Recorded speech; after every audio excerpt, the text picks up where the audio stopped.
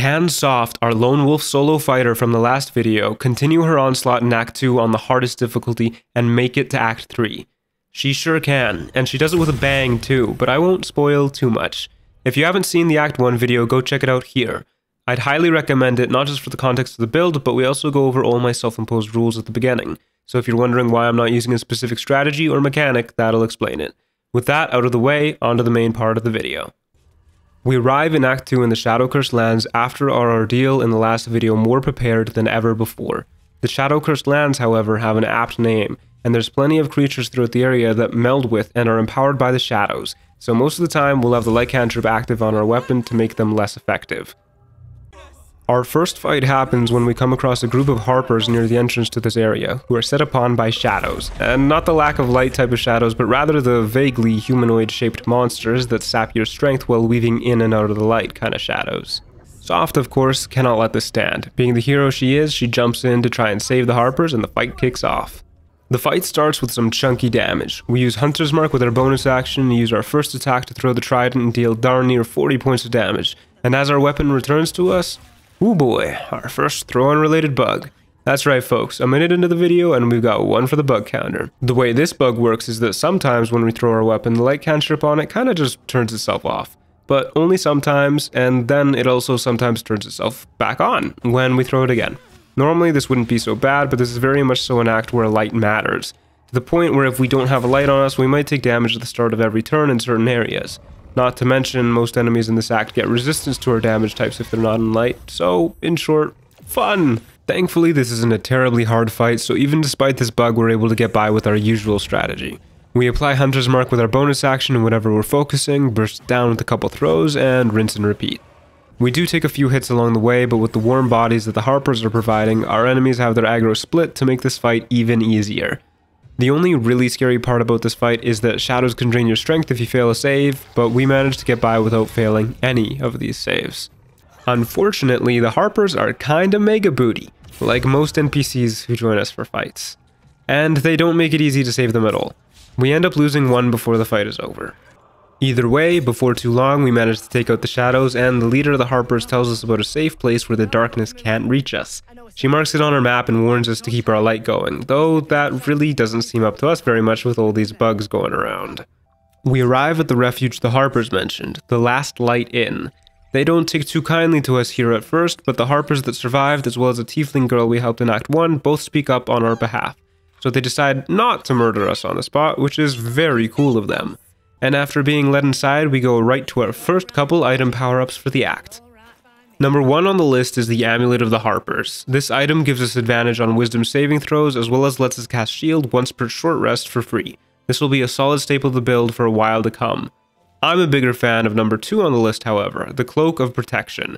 A cloak that gives us +1 to our AC and saving throws. A simple item that boosts our survivability by a ton, especially considering we don't have any other cloak items to compete for that equipment slot.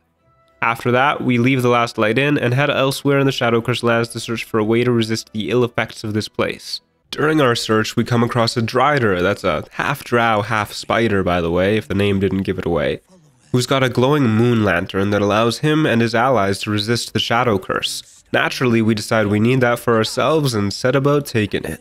During our first round of combat, we hop onto the top of a building for some high ground, because we do a bunch of extra damage that way since our weapons deal extra crushing damage as they fall, and we have an increased chance to hit.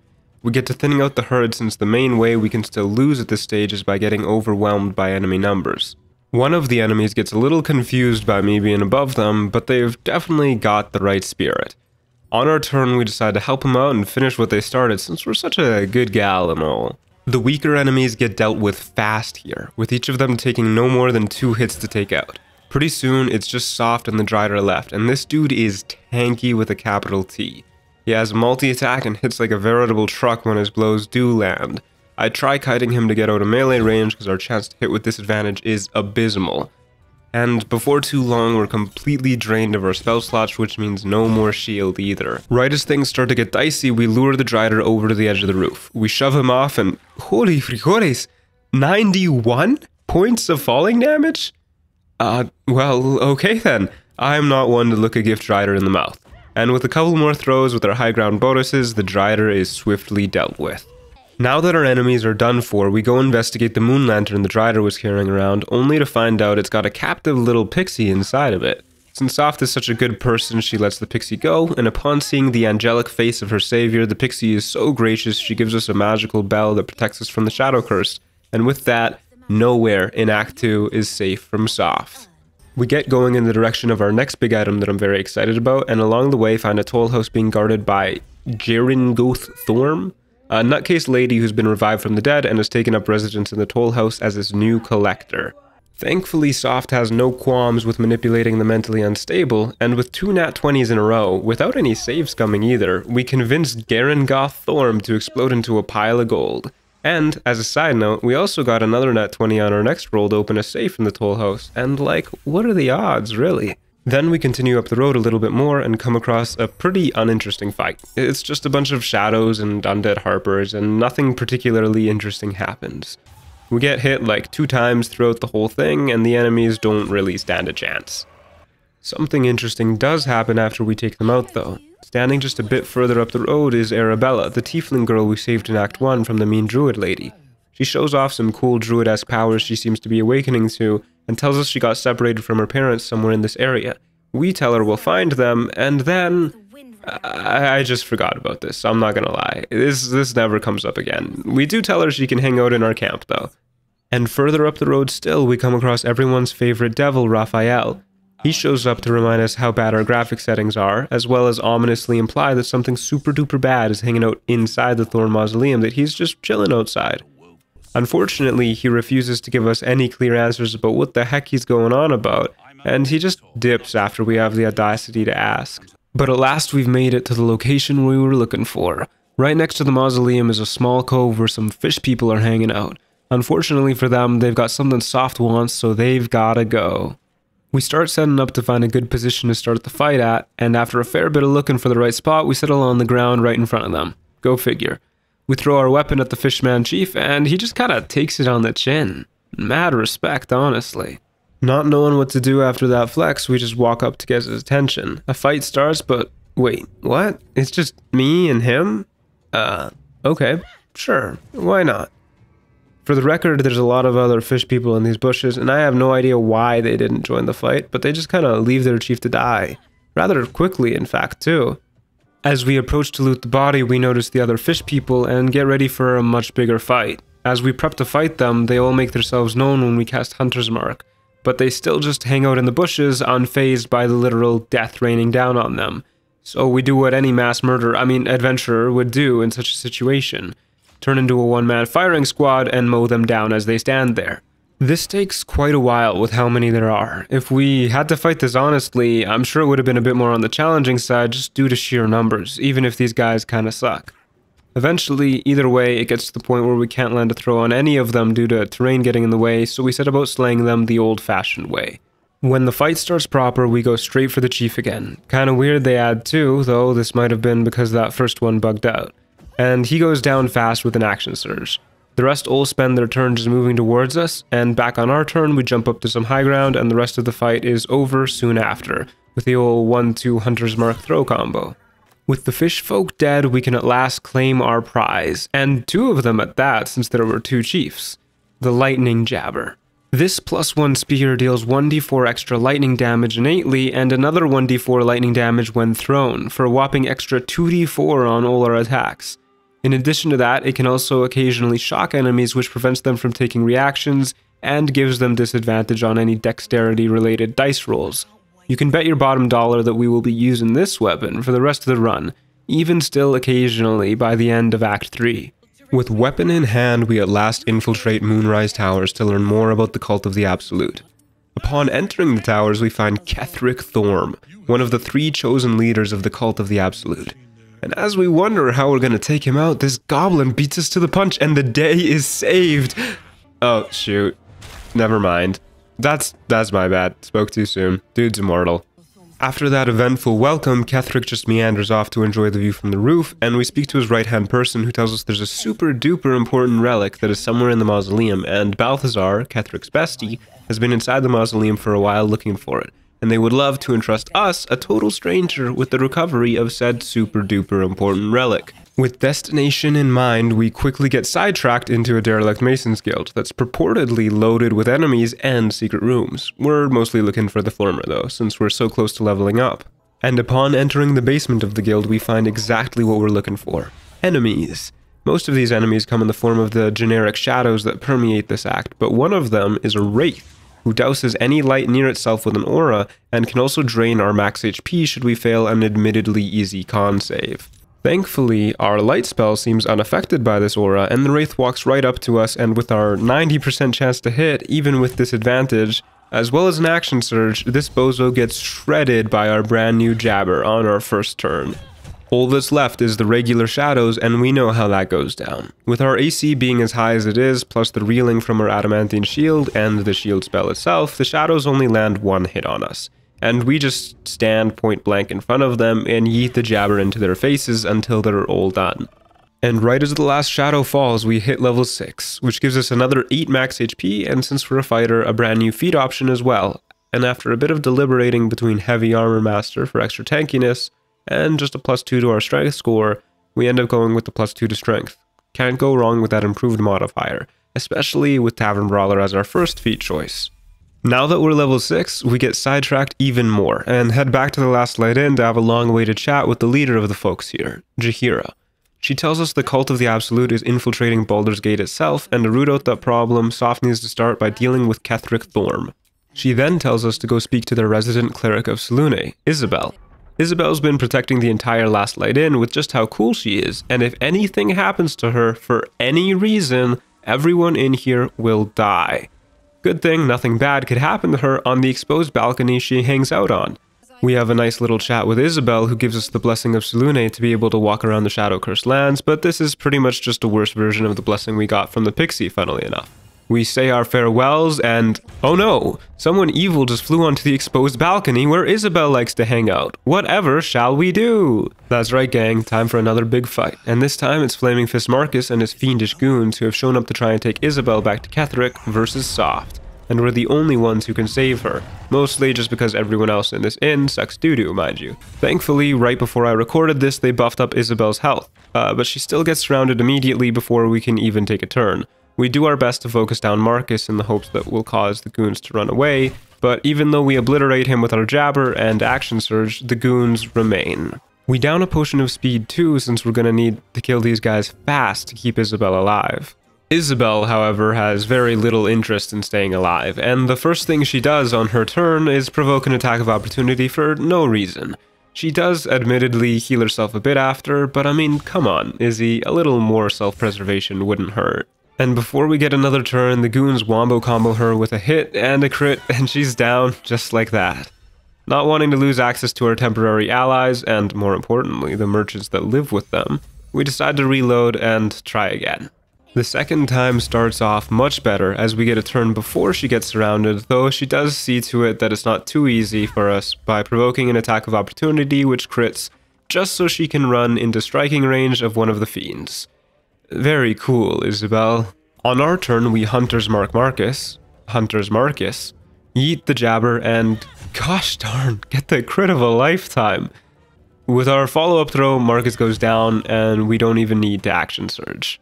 We do, however, use our action surge to finish off the fiend that Isabelle is standing next to, and we close the door and stand in front of it to try and prevent the others from getting to her. And her from getting to them, for that matter. Our plan works, and a whole round goes by without Izzy unaliving herself. Unfortunately, on our turn, we made the mistake of leaving the door to thin out the demonic horde. We take one out in the process, but leave Isabelle defenseless, which results in 2 of the goons dashing to surround her. Back on our turn, we take them both out with 1 throw each with our new absurd damage, and with that, all is not lost. In fact, it's pretty much won. One more fiend flies up to try and pull something funny, but we take it out on our turn, and the fight is over. Victory is ours. I was honestly expecting this to take more than 2 attempts, so I was pretty proud of how we did this. Now that the inn is safe, we head back to the Thor Mausoleum and enter it for the first time in search of Balthazar. There's a bit of a puzzle at the entrance to enter the underground part, and to find the answer we have to read books. But Soft ain't no nerd, so we press buttons until we figure it out. Unfortunately, this ends up triggering the trap in the puzzle room, which just makes black fog, I guess. I don't know if something else is supposed to happen or what, but yeah, this is it. Either way, we just try again, and the door to the Gauntlet of Shar opens on our second attempt. As we enter the first room of the Gauntlet of Shar, there's another puzzle that involves turning off the lights to find the right path so we can press the button at the base of the statue in the center of the room that unlocks a door deeper in.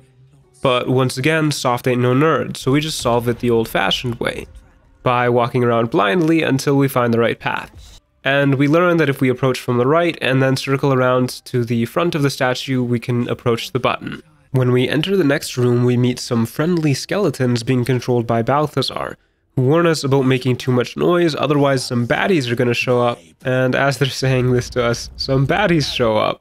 The baddies show up by manifesting out of black holes, which keep spawning more if we don't take them out. So on our first turn, we take out one of the baddies, who will have pretty run-of-the-mill regular guy stat blocks.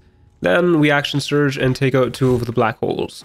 Umbral Tremors, if you prefer. Our enemies really don't stand much of a chance hitting us, and just to make things extra easy for us, we've got a couple cold bodies acting as decoys.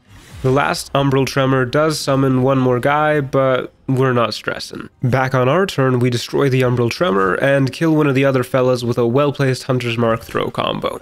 The rest of the fight goes by with the enemies missing us over and over, and we pick them off one by one without them landing a single blow. We follow one of the Skelefriends to where Balthazar is hanging out, but before we can enter the room where he's set up camp, everything begins to shake and turn dark, and this guy calls us mean names. Some more basic baddies show up alongside a bunch of Umbral Tremors, and another fight starts in full swing. This fight plays much the same as the last fight, just on a much larger scale. Just like the last fight, we have a few friendly skeletons to help us at the start, and just like the last fight, we prioritize taking out the Umbral Tremors before they can spawn hordes of enemies. Unlike last fight though, the Umbral Tremors themselves spawn on the second round too, for a total of 8 in this one encounter. And if we don't take them out, they each summon, I believe, 2 or 3 guys before despawning. We do eventually manage to thin down the Umbral Tremors, but we fail to take out all of them before they reach their summon limit. So the initiative order just ends up a little skewed against us. But action economy be darned. Who needs it when we've got AC and damage out the wazoo? The rest of this fight is long, and when I say long, I mean long. This fight took us roughly about 30 minutes total, not just because there was a lot of enemies, but most of them can attack us twice as well. Adding on to that, some of them also have resistance to our damage due to their Living Shadow feature, which our light cantrip would get rid of if it didn't bug out. And it gets even longer once we lose concentration on our Hunter's Mark, and with it, that extra bit of damage. We use all of our spell slots on shield as the fight goes on, since otherwise the occasional attack would land, and thankfully by the time we run out of spell slots, we're able to thin down the herd by quite a lot. After that, there's little else for us to do but keep yeeting the jabber like there's no tomorrow, until one by one the enemies fall down, and it's just me and this guy left. Unfortunately, to make matters worse, the corpses were making invisible walls on the ground wherever they died, so we couldn't actually hit this dude with our spear, since his dead buddies were protecting him. Wanting to finish the fight with a throw, we compromised and just yeeted him into the ground instead. Upon finishing the fight, we meet Flesh, and more importantly, Balthazar. He interrogates us a little about who we are and how we found out about the Night Song, but seems pretty satisfied when we tell him we're some random gal that walked up to Zarel, and that's also how we found out about the relic. After putting his suspicions to rest, we ask him if we can have some help clearing the dungeon to come, and after passing a persuasion check, he gives us a bell to summon Flesh, who, it turns out, is his brother. We love supporting family businesses. We want Flesh for 2 reasons. Number 1, we're going to need all the help we can get for this upcoming fight, and number 2, it's going to be a lot easier for us to deal with Balthazar without Flesh there. Now that we've got a lot more than just a pound of flesh waiting on the sidelines, we go to our next big fight, Yrgir, his Displacer Beast, and his Marigons. Yrgir is a powerful devil and the danger that Raphael was alluding to when we spoke to him last, but I'm feeling more than confident in our ability to take him out. I mean, how hard can he be, really? We carefully sneak up to the invisible Yrgir trying to spot him with our eye that we got from Volo in the last video. Unfortunately, we can't seem to spot him, so we sneak a little bit closer in case that helps, and... Oh no, wait, are those bombs? Wait, Yrgir, we can... Okay, maybe this fight will be harder than I thought. Our second go-around, we managed to spot all of them while we're sneaking up, so we start the fight by hunters marking Yrgir, and all of his goons get surprised. But it seems Yrgir is immune to the condition, so he throws some bombs at us, then runs up and stabs them like a madman. Thankfully, we survive the explosion this time and even maintain our concentration. On our turn, we summon Flesh to hopefully act as a frontline distraction, and we fire up the old Yeetin machine, and Yrgir just melts under it. As he's melting, he does toss out a bajillion bombs though before we get our last throw in. Still, he dies hecka quick. Flesh does a good job jumping into the group of enemies to start distracting them, and back on our turn we heal up a bit and start sniping the enemies from our max throwing distance to keep away from the bombs. While most of the enemies are distracted by Flesh, the Displacer Beast begins to move towards us. Starting to get worried, we move our Hunter's Mark onto it to start shredding it. With another round of Flesh tanking, we're able to take out the Displacer Beast, and after that it's just the Maragons and us. And while they do have 2 attacks per turn that deal decent damage, we're officially not stressed, until I notice they had advantage on their attacks against us for some reason. Flesh also bites the dust right after our turn ends, so we take a moment of silence for a lot. Wait, never mind, no, Soft doesn't care about this. Either way, we cram ourselves into the corner of this arena and start pelting them from a distance while they burn through our spell slots as we cast shield. Once we run out of spell slots, the rest of the fight is pretty one note. But we get a little spooked with the lack of shield available to us, so we down a speed potion just to make sure we don't have to do this fight again. And before too long, the Maragons are down for the count. Before we leave, we make sure to grab the Umbral Gem that they were guarding, as we'll need that in the future. Now that Flesh is out of the way, we return to Balthazar to pick a fight by casting Hunter's Mark, to which he responds by downing a potion of speed and double ray of sicknessing us, which gives us the poison condition and breaks our concentration. We then miss one too many throws, and on his turn he cloud kills and bone chills us, which knocks us quite low, and once it ticks back to our turn again, we get gibbed by the cloud kill. Going for attempt 2, we get obliterated even faster this time, as everything that happened last time also happens again. But we also got paralyzed by one of his ghouls for an added kick in the teeth. Third time is the charm, as they say, though. This time around, we decide to cast Protection from Evil and Good with a spell scroll and then start the fight from the high ground. Balthazar runs away and fails to hit us at all with his Rays of Sickness, while the ghouls waste their turns on dashing to us. When it gets back to Soft, she goes all out with an Action Surge and Speed Potion to kill this ne'er-do-well Necromancer, taking all of her attacks on this turn to do so. But he does fall. After that, the ghouls are just busy work and they go down with a few more throws. Having done all the big fights in the Gauntlet of Shar that we need to, we go about doing the actual trials that we need to do to progress to where the Night Song is presumably being kept. The first trial we do is the Soft Step trial, which has our name in it, so you know it will be easy since every step we take is a soft step. All we need to do here is reach the end without getting caught by any of the shadows roaming about. We start sneaking inside, hop over a trap, then flip turn-based mode on to give me some more time as I search my hotbar for Misty Step. We Misty Step through a window that leads us to one last gate, then we short rest super quick to get our Misty Step back, and use it again to get through the gate to get another Umbral Gem. The next trial is the Self-Same trial, which has us murder ourselves. Rather, a clone of ourselves, who's hiding in the trial. We get the drop on ourselves, and before we can get a turn, we take ourselves out with an Action Surge, and I'm having an identity crisis. With that, we get the Umbral Gem and head to Trial 3. Our final trial is the Faith Leap trial, in which we need to navigate an invisible pathway in the dark, and should we fail 3 times, we instantly die. Thankfully, there's a map of the pathway on the ground right at the start. We step on the pathway and jump from platform to platform to skip a large portion of it. Then, to finish the trial, we step back onto the pathway and jump to the end to collect our last Umbral Gem. Now that all the trials are done, we use the gems we got to enter the depths of the gauntlet, where we find an entrance to the Shadowfell that seems to lead where the Night Song is being kept. Naturally, we enter. And as we do, we see one of the most hauntingly beautiful vistas throughout the entire game. We get to the bottom of this prison and find the Night Song, who it turns out is the source of immortality for Ketheric and also the child of Selûne, who has been trapped here for who knows how long. At first, she thinks us a Sharan who's come to kill her on behalf of Shar, but we explain to her the situation and she tells us if we free her, Ketheric's immortality ends. We agree to do just that, and the Night Song is reborn once again as Dame Aylin. Her return strikes hope into our allies at the last light in, and we get ready to take on the end of Act 2 and raid Moonrise Towers. Showing up to Moonrise, we find that our allies have already dealt with many of the guards on the outer perimeter. They ask us what the next play is, and we tell them that Moonrise has front doors for a reason. We enter the towers and an absolutely massive fight breaks out. Way bigger than I was expecting. But on the first turn, Jaheira uses Ice Storm to cover a massive part of the arena with ice and deal solid damage. She also runs into the enemies and gets shot like 50 times, but still, good job, Jaheira. On our turn, we go in swinging against Sorel, hitting her for 84 points of damage with a crit, then finishing her off with our next attack before she can do a single thing. After that, all heck breaks out, with enemies and allies alike landing good blows.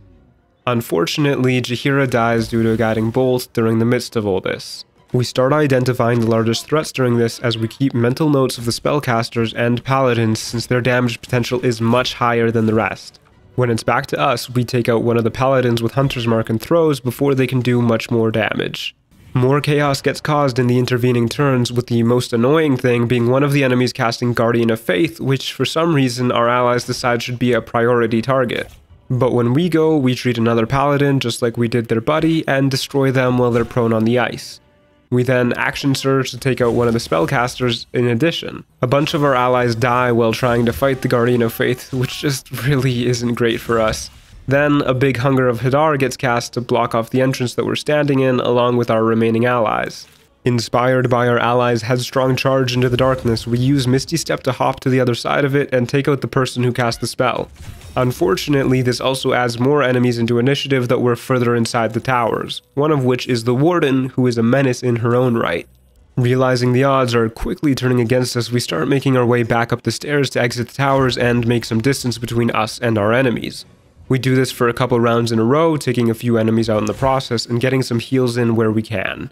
During these couple rounds, despite succeeding the saving throw, we got slowed, and our concentration also got broken on our Hunter's Mark. Given that the initiative order looks like this, we spend our turn casting Blur with a spell scroll and healing ourselves with a potion while continuing to run. They cast Hunger of Hadar to try and slow our retreat even more, but we see a platform by the side of the tower and a plan begins to form.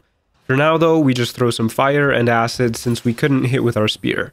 Quartermaster Tally does her best to intimidate the enemies as Soft retreats, but I don't think they're quite shaken by her efforts. R.I.P. Tally, you were a real one. We keep the strategy of running and yeeting alive and well when the turn order gets back to us for the next couple rounds, and this actually goes quite well. We're able to thin out the army quite a lot. Eventually, most of them do make it outside though, and outmanned, outgunned, and outleveled, we initiate our plan. We use a fly scroll that's been sitting in our inventory gathering dust to fly up to the balcony we spotted earlier, and from here, with the high ground advantage on our side, the fight becomes way easier. We spend our turns raining lightning death from on high till the enemies are thinned out to a shadow of their original army. Once there's just a few enemies remaining, we down a potion of Featherfall since our fly concentration was broken, and we jump down to finish off the stragglers who dared to try and fight soft. We continue kiting and throwing and healing, and even use another scroll of Blur to keep ourselves alive.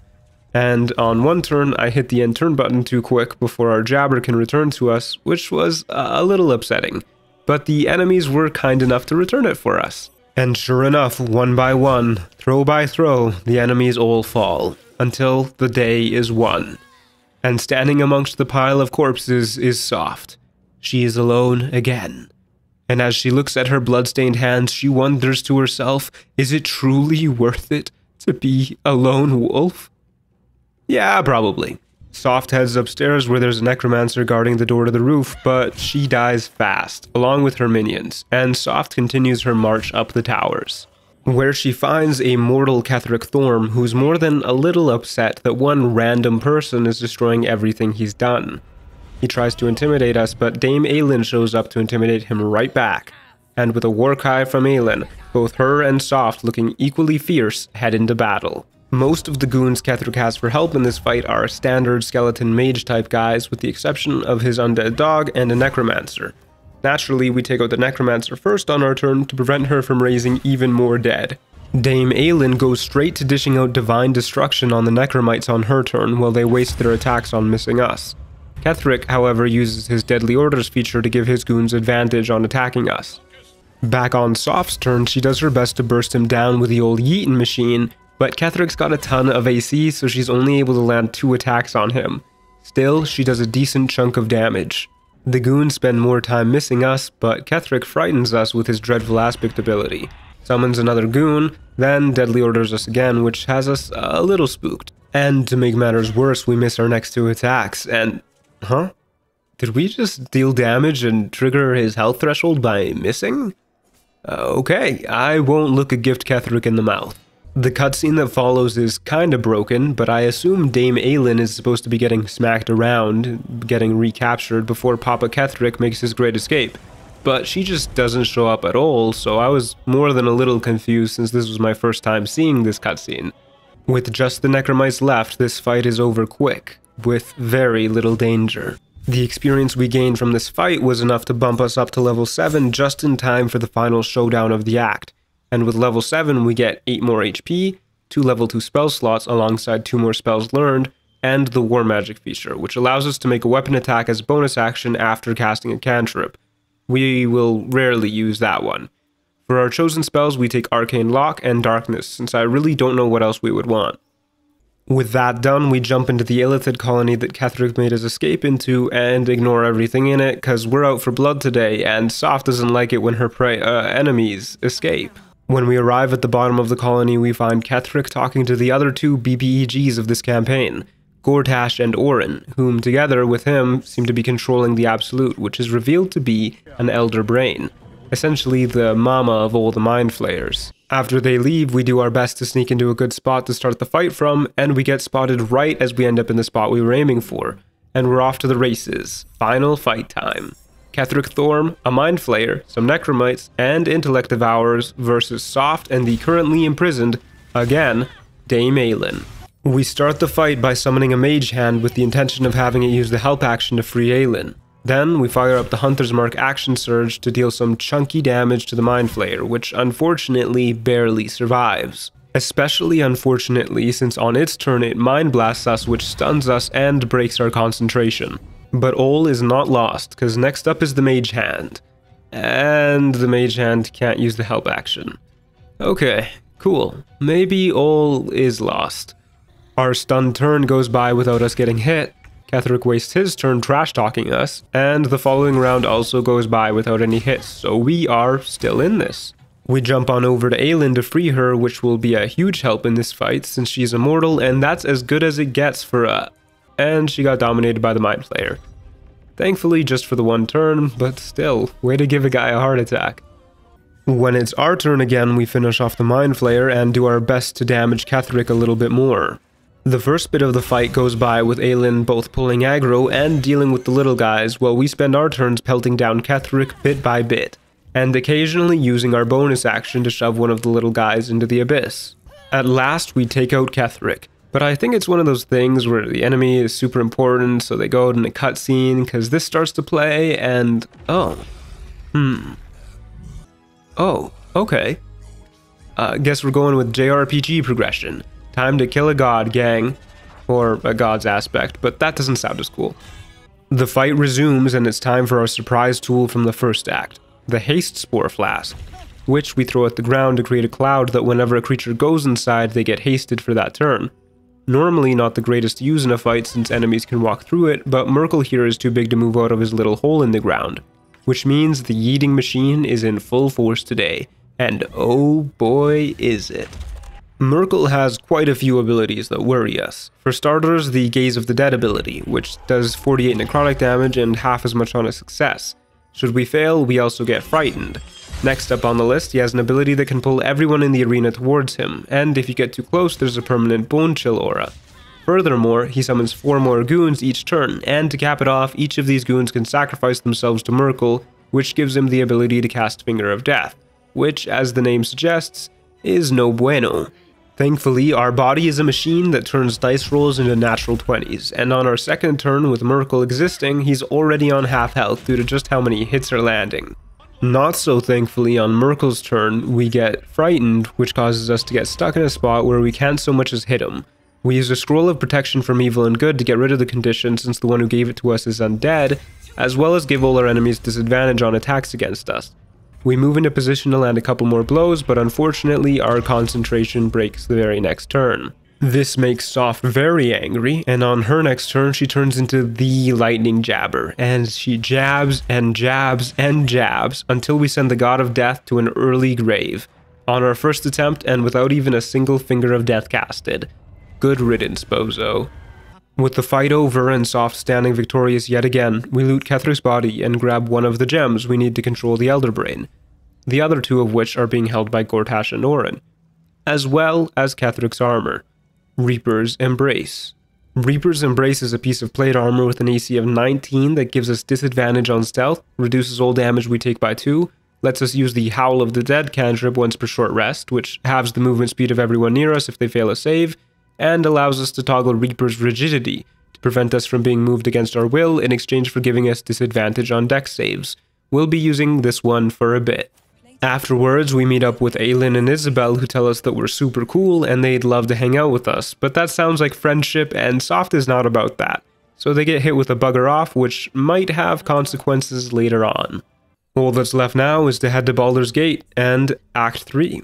Is Soft up to the challenge? Can she rid the world of the tyranny of the Absolute? And more importantly, get rid of her tadpole? Find out next time, and thanks for watching. I hope you enjoyed the video. I learned a lot editing this one, and I'm still learning more every day, but I'm having a ball, and hope you are too. Thank you also for all the support on the last video, the first video. I was completely blown away when I woke up one day and I saw it had 1,000 views, and now it's a lot more than that. And I'm just in constant shock all the time. Yeah, you guys are super cool, and I love seeing you talk about tips or lore that I didn't quite get, as well as class suggestions for future runs. It's just all so awesome to see. So keep those coming, and thank you again, and have a good day.